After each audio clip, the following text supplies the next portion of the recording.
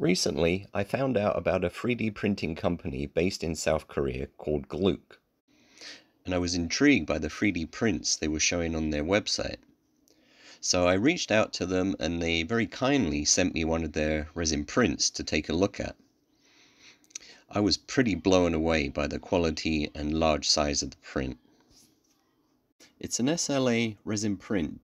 The first thing you'll notice is the outstanding print quality. Just look at the detail in its resolution. Just amazing. Next, you'll notice the size of this print. It's big and actually a little larger than a life-size human head. According to Gluck, this print took about 17 hours to complete, which sounds pretty reasonable to me considering the size and the quality. I should also mention that the original file for this model comes from a company called 1024.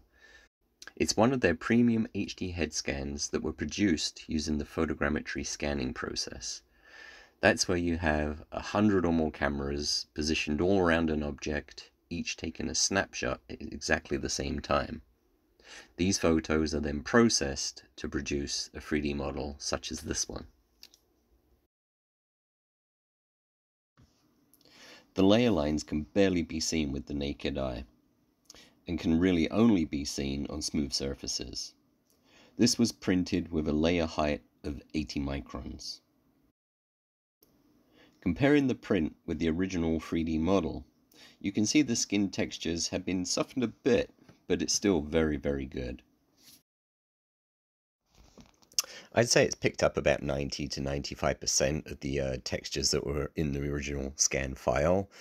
The only thing missing really are the absolute super fine textures. I'd also like to do a few comparisons with this print. Here's an FDM PLA filament print I did using my printer. This is using exactly the same 3D model as our resin print here. My print was done using a 0.5mm layer height, and it took about 2 days to do this little section. It actually came out better than I expected, but still, it does have visible layer lines and some parts that didn't print as well. I also compared it to some head casts of real people. For those of you that don't know what that is, a head cast is a process that's used a lot in the makeup effects industry for movies. The head's covered in a rubber-like substance which picks up every fine wrinkle and pore of the skin, which produces a negative mold, and into that mold plaster or some other type of material is poured to produce a duplicate of the person's head. You can see here that the amount of detail it picks up is very sharp. As you can see, compared to a good quality life cast, the surface textures aren't quite as crisp and pin sharp as they could be. It's almost as if the model was made of wax and has been heated ever so slightly just to soften things a little. I think it could be down to the fact that scan files can be very large, so in order to print it, a little downgrading is sometimes necessary. Of course, with 3D scanning and printing, the result is only as good as the quality of your scanner and your printer. This resin 3D print was made using an extremely good resin printer and also very high quality scan data. A less capable printer and lower quality scan data will produce very different results, as seen here. This was printed on my FDM filament printer from a much lower quality scan. The lines in the scan here are caused because the model probably moved slightly when the scan was being done. This was done with more of a handheld type scanner, and also the resolution of the FDM print here was a little lower as well.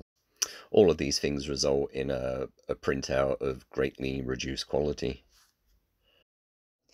At the moment, super high resolution and large resin prints are only possible on much more advanced resin printers, But we are now seeing more affordable and very good printers becoming available, so I think it's only a matter of time until this really high-end level becomes available in the commercial desktop printer marketplace, which will be very exciting. So this video was just to show where the state of the art is right now in resin printers. I think in a future video, I'd like to use this print to demonstrate some of my own molding and painting techniques. I think it would be fun to try and do a realistic skin coloration on this print, just to explore the pros and cons of painting 3D prints. Anyway, I hope this video has been helpful, and if you have any questions or comments, please leave them below.